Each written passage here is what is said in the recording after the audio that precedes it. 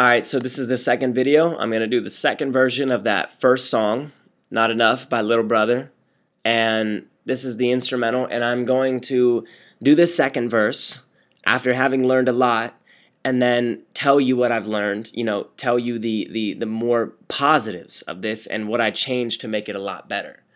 Alright, so here we go. Cueing music.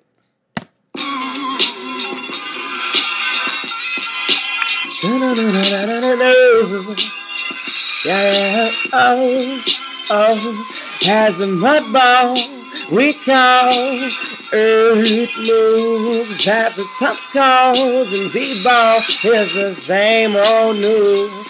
After love falls, and we all fall, where will you be? I'm saying, where will you be? Yeah. Well, it's interesting to hear about the world's two biggest fears, with the birth of many every year, surprise that never shifts or veers. And what was my reward at the end of all my seeking?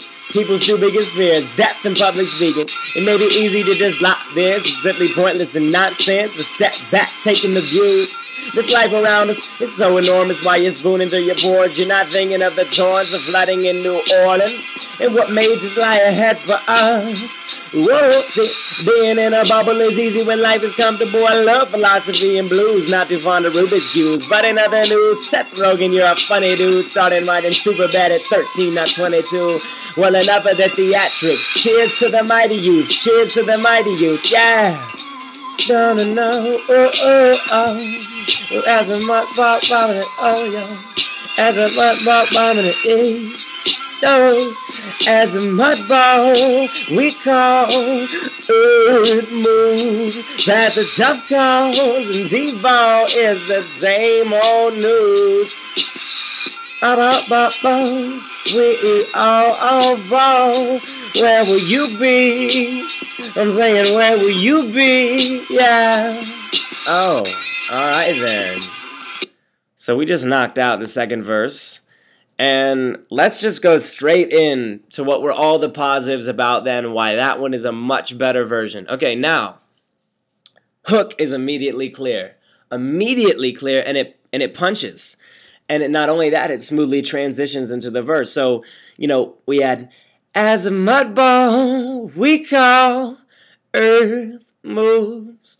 So that's the hook right there. And you don't always have to put your hook in the beginning, but it's immediate, and it definitely draws in the listener right away. And that was the full intention. And I did not do that in my first go around, and that has made a huge difference. I mean, now people have something to hum away with, All right, so with the next one, target audience, I made it clear this time. And my target audience is youth, teenagers, and, kind of young adults. So we got Hurricane Katrina snippet that I put in there, the flooding in New Orleans. And that's important because that was a very historical moment, the inauguration of Obama, Hurricane Katrina. Those were two historical moments, George Bush as well. But that's a very historical moment for our generation, and we can very, very much relate to that. And as an artist, when you put that out there saying, hey, I'm talking about this, and if you're passionate about this, join me, join up with me. So that's what that is. The second thing that I did was Rubik's Cubes, putting that in. And the importance of Rubik's Cubes is that the youth these days have grown up on Rubik's Cubes. I mean, more so in Japan and China, but it's definitely something that adding it into your song makes a difference. I made sure to put in Seth Rogen and Superbad. And the thing is with Seth Rogen is probably the epitome of exactly what teenagers and young adults want to hear and like to hear in a good movie. And he includes a lot of the lines and jokes that we relate to and that young adults can really vibe with. And putting that in as an artist, you then make another common bond with the listener, and that's very important as an artist because you need to know who your target audience is and then cater to them, because they're not going to believe in you if they don't have anything in common with you. It's the same way that it works when you meet human beings. You need to have the common bond. So I made sure also the last two to put in public speaking.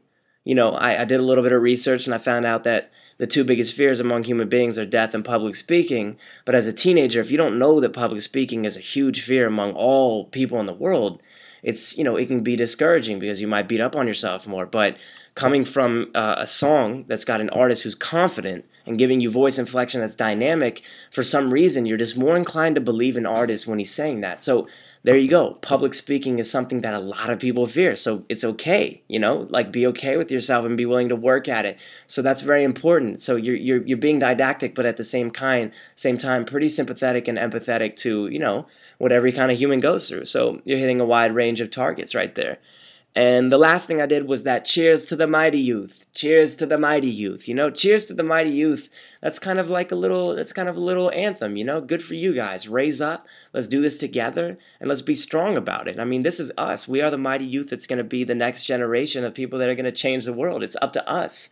And that really transitions well back into the hook, because that hook ends with, you know, where will you be? I mean, that's where will you be? And that's very important. That's a very important question to be asking, because, you know, as children, we get to play around a lot. And then 17, 18, we start realizing that in a couple years, we're going to have to be financially independent. And that's very important to have a song that can pump you up and remind you that, hey, you still have a responsibility. All right, so third thing, there's a lot of fresh flow in there. There are a lot of variations, dynamic flow. We're not doing the same old monotonous.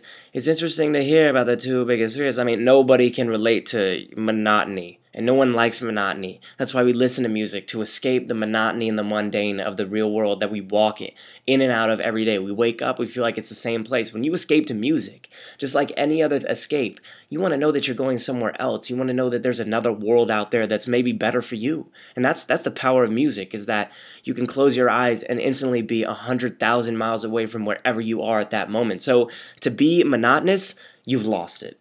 And even as a public speaker, to be monotonous, no one believes in your message. They know you're giving them a speech, but when you allow them to just absorb themselves in your whole entire performance, there's something completely new about that and important. So, and there were a lot of increases in speed, and that changes up the flow a lot, and it makes it a lot more fresh. And so those are the things that I did differently in that one that make it a lot better than the first version, and would make it more, you know, would make A&R directors and radio DJs more inclined to play that on the radio. So I hope that you learned something from that, and that's the first and second version of the first song.